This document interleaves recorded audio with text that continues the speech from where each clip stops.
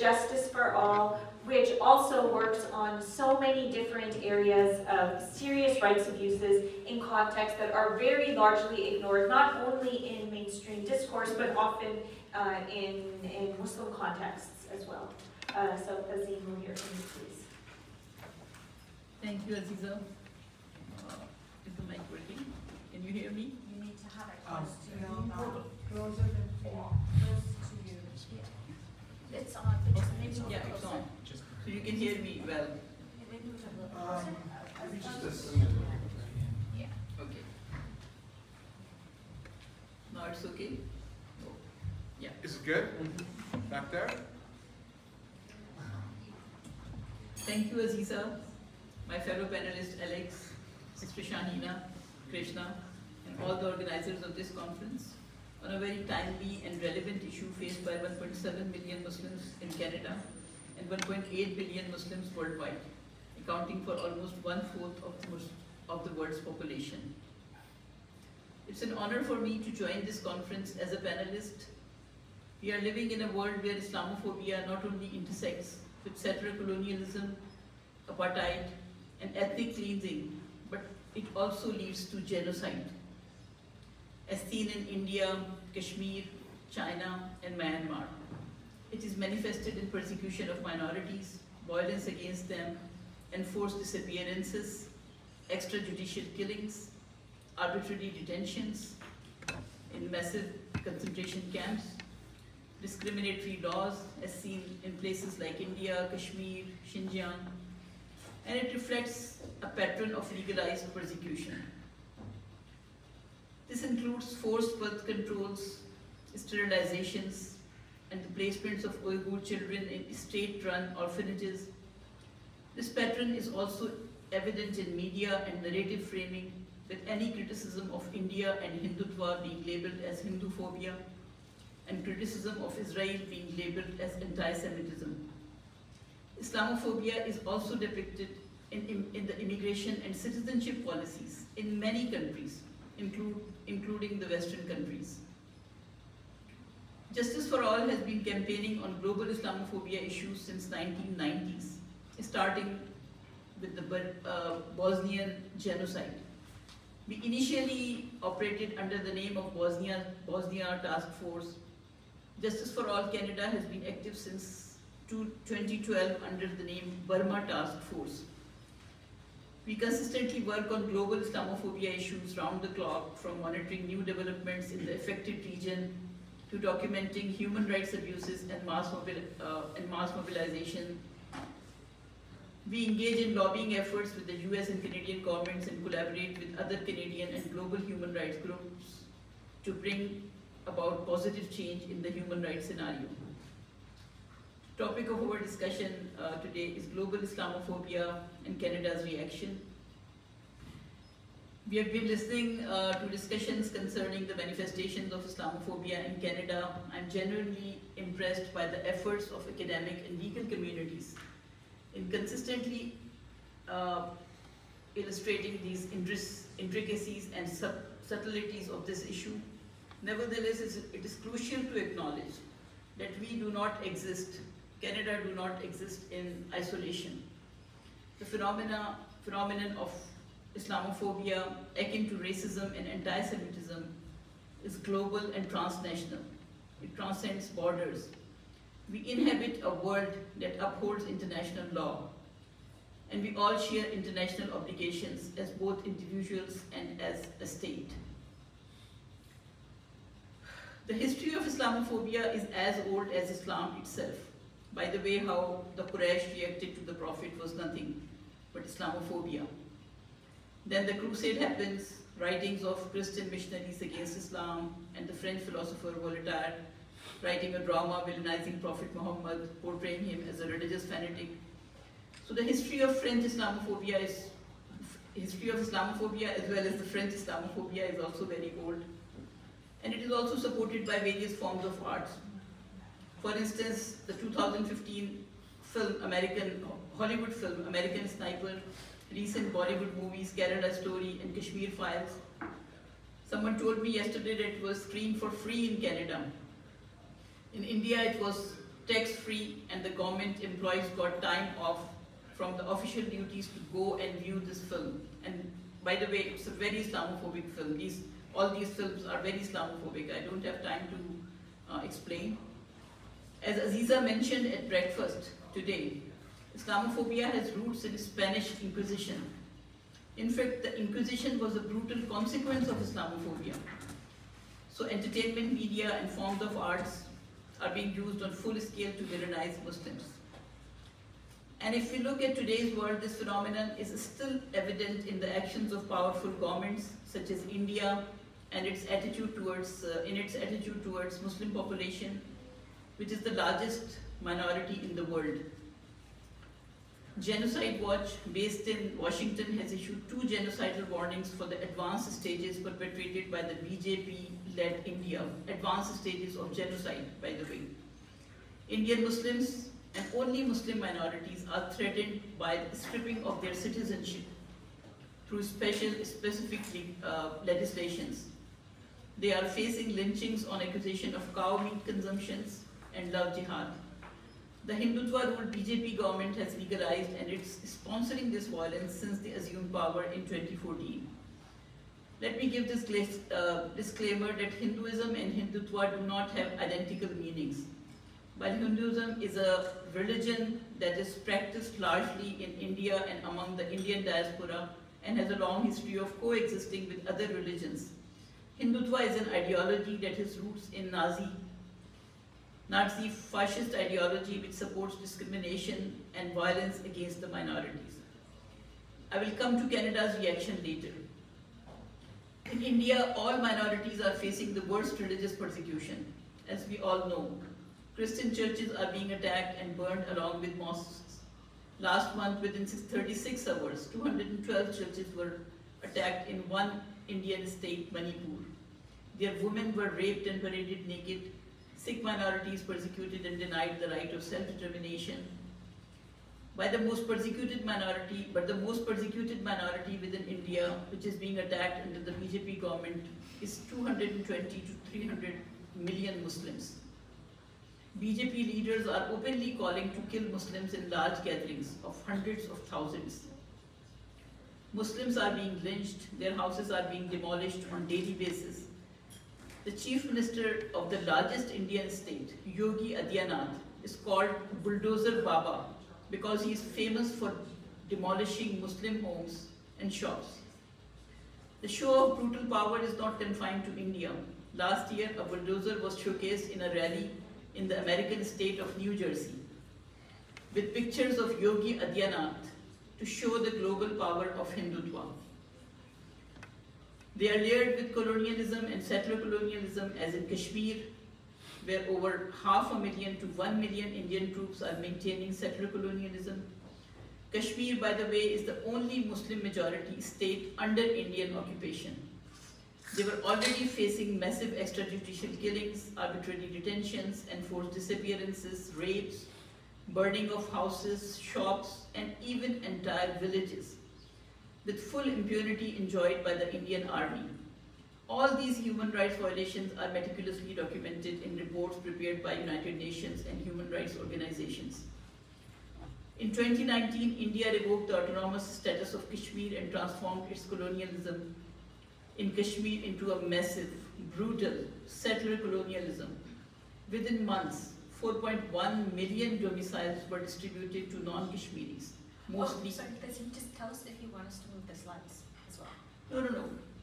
Don't move slides. I just want justice for all. I'm sorry. The first slide only. Because I'm representing justice for all. I'm sorry. The entire political... In 2019, India revoked the autonomous status of Kashmir and transformed its colonialism in Kashmir with a massive, brutal settler colonialism. Within months, 4.1 million domiciles were distributed to non-Kashmiris to alter the demography of the region, a violation of the 4th Geneva Convention. Kashmir, by the way, is a disputed region according to 18 United Nations resolutions. And Geneva Convention applies on that. The entire political leadership of Kashmir has been detained for 4 years. Some of them were already detained. Some Kashmiri political prisoners have spent more than 3 decades behind bars. One of them is Shabir Shah, who has completed 37 years behind bars, non-consecutively, without being convicted a single time. Justice for All, along with other rights groups, has been providing updates to the Canadian government on almost every development for at least 4 years over Kashmir. However, the Canadian government's response remains disappointing. Besides responding to some petitions stating that we are closely monitoring the situation, they have not uttered a single sentence in the support of Kashmiris and Indian Muslims. Here, I would like to express my appreciation for the NDP leadership and some highly engaged NDP MPs, namely Jagmeet Singh, Heather McPherson from Edmonton Strathcona, Blake Desjardins from Edmonton Breezebach. They have been steadfast in raising their voices. In October, in response to our campaigns, ours and other human rights groups' campaigns, they issued a national level statement condemning the persecution of Indian minorities. They also protested on the organization of G20 meeting in Kashmir. Some of the Liberal MPs have also worked closely with us over Uyghur and Rohingya genocide. Samir Zubairi from Montreal, member of humanitarian community, Salma Zahid from Ontario are among them. But overall, the Canadian government's response is disappointing regarding India and Kashmir. Now let's turn our attention to Islamophobia, a tragedy recognized, attention to Islamophobia in China, a tragedy that is recognized as genocide by China, by Canada. 1 to 3 million people are either detained in re-education camps, serving lengthy sentences of 10 to 20 years simply for practicing their faith, or forced into labor camps. It's alarming to note that some of these labor camps are part of the global supply chains.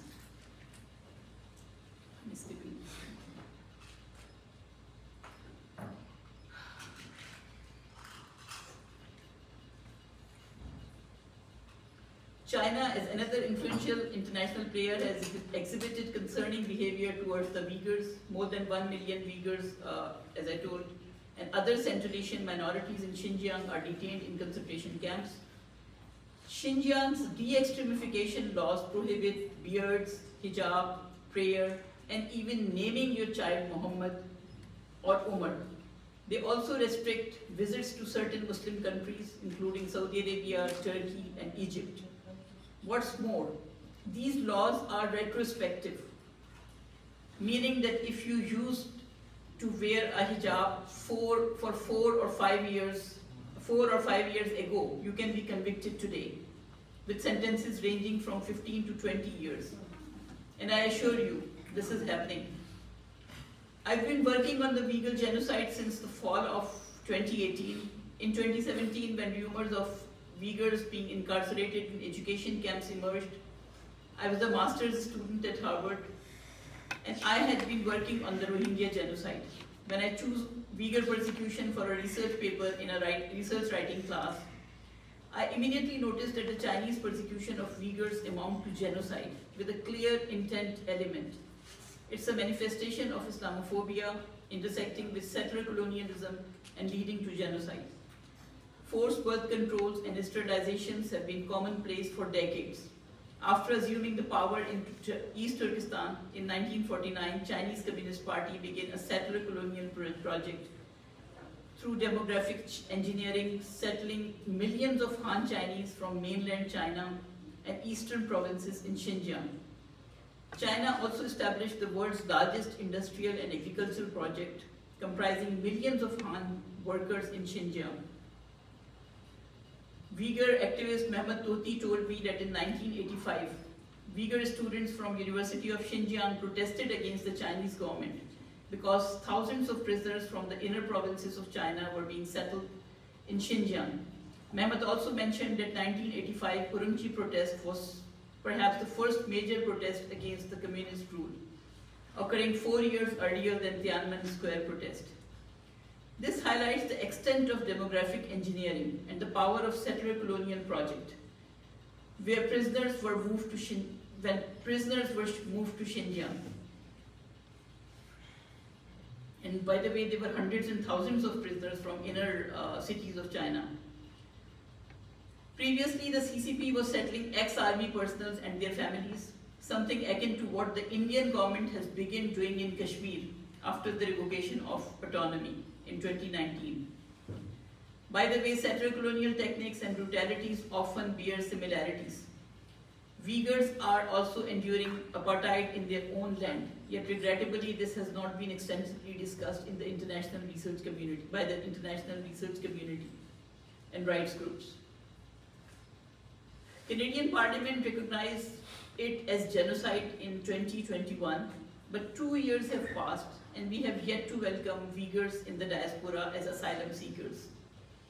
Justice for All, along with other Uyghur activists, has been working tirelessly for this recognition and Uyghur immigration.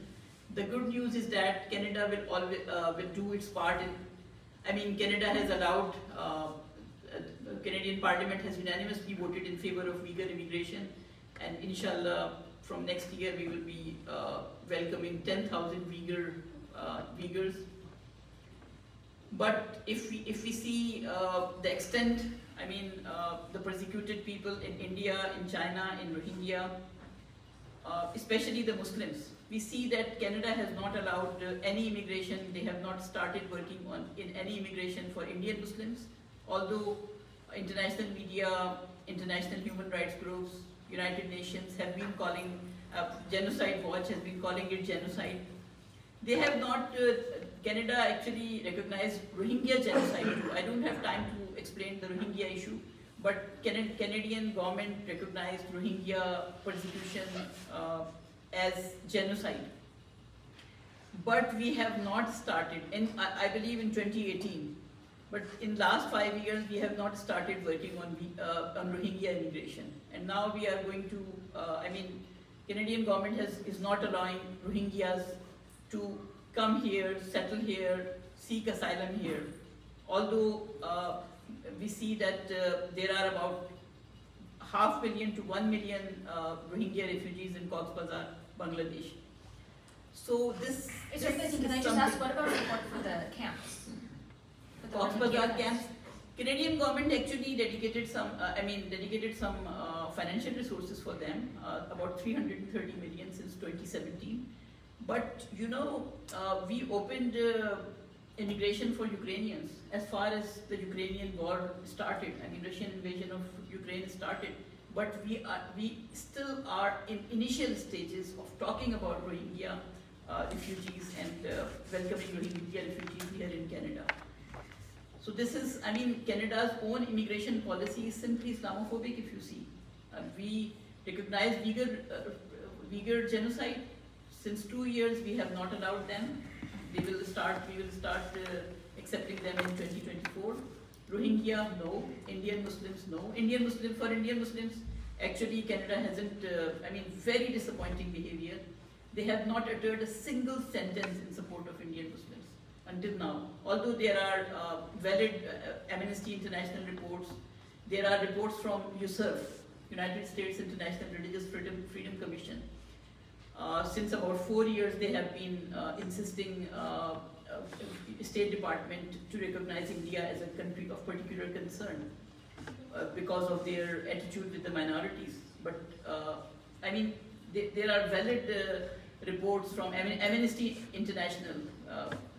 Alex, know that India has almost kicked out Amnesty International, and they did not give any access to right groups to inside Kashmir. So, and for Kashmiris there is no such thing. For India and Kashmir, Canadian government never uttered a word. So their immigration policy, their foreign policy is a big disappointment. They did sanction Saudi Arabia, they did sanction Myanmar, they did sanction Russia, but not India. Or their foreign policy is very selective when it comes to Muslims. And even when they do impose sanctions, it seems like they're not enforced properly. So we know that the Globe and Mail, for example, had revealed that all of these Canadian pension funds were invested in corporations that should have been covered under the sanctions regime, or were listed by the UN fact-finding mission on Myanmar as being for corporate complicity in the genocide and other politics of the Myanmar military, right? And then I think we should discuss that too. This conference convenes at a critical juncture marked by the Canadian government's acknowledgement of extensive foreign interference originating from the Indian government. We have been hearing about the Chinese interference, but this is the first time that Canadian government is acknowledging massive Indian interference in Canada. This interference has reached such a magnitude that it has resulted in a tragic homicide in Canadian soil, linked to Indian external meddling, as we know, Hardeep Singh Nijjar. What I would like to repeat is that Justice for All has been working to promote awareness about the global reach of Hindutva on all levels. This is closely linked to global Islamophobia too. The emerging evidence proves that our fears and concerns were not unfounded and baseless. When we were talking about threats and violence of Hindutva in the West, inside Canada, in UK, and in some other countries. Now, emerging evidence says that this was true. So the government of Canada's reaction was always disappointing before, but now, alhamdulillah, they have acknowledged it. I'd like to draw the focus of this esteemed panel and our audience to the fact that the murder on Canadian soil is akin to the killing of Saudi journalist Jamal Khashoggi, if we see, in Istanbul. In both cases, the intent was to suppress dissent, orchestrated by foreign governments. It also shows the global reach of Hindutva extremism. So Canadians are also not safe from these aggressive powers like India and China. At Justice for All, we have been highlighting the pernicious threats of such interference through various channels, including webinars and during our meetings with the Member of Parliament. In August 2023, during an in-person meeting, one Member of Parliament confided in me, revealing that we had received a menacing letter from the Indian government.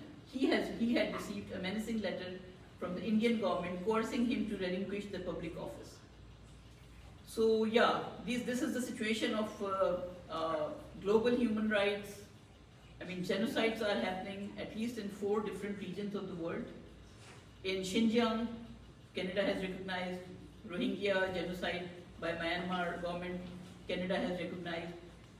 There are 2 genocidal warnings from Genocide Watch, Washington-based Genocide Watch in India, one for Indian Muslims and one for Kashmiri Muslims. Canada has not uttered any sentence against these atrocities which are happening, and international media, human rights groups are, and Justice for All, and Canadian human rights groups are constantly updating the government of Canada regarding this. So this is the situation, and at the end, I would like to say that what cooperation we need from our communities here, Muslim communities and the broader Canadian communities when it comes to global Islamophobia.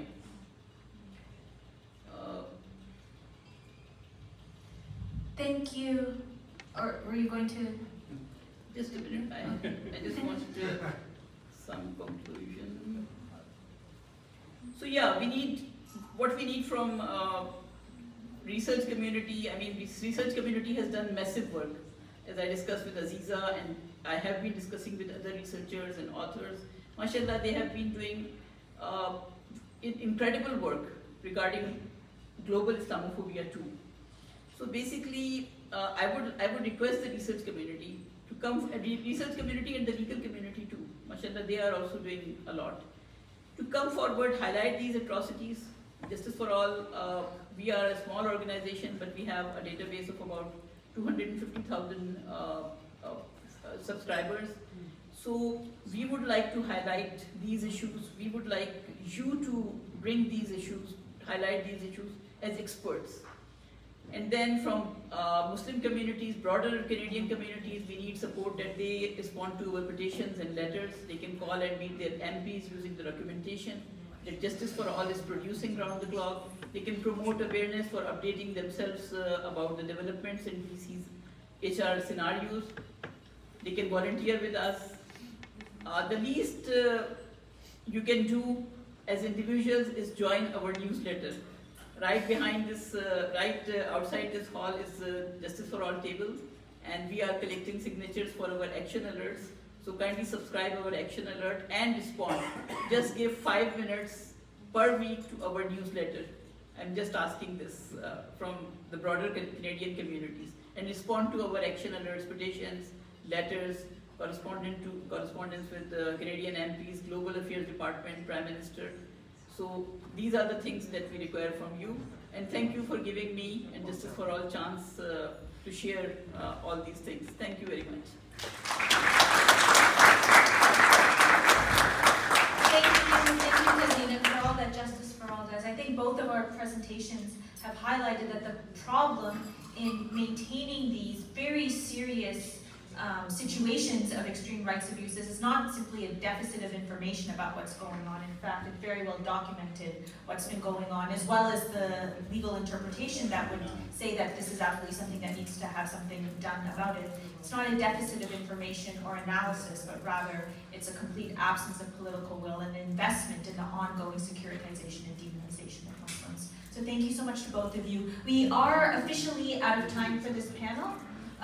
Krishna, yes, Krishna is just going to come and say goodbye to us. Is that what you're doing? Well, yes, in part, but I just wanted to, what was I coming up here for? Oh, yes, we're going to take a 5-minute break.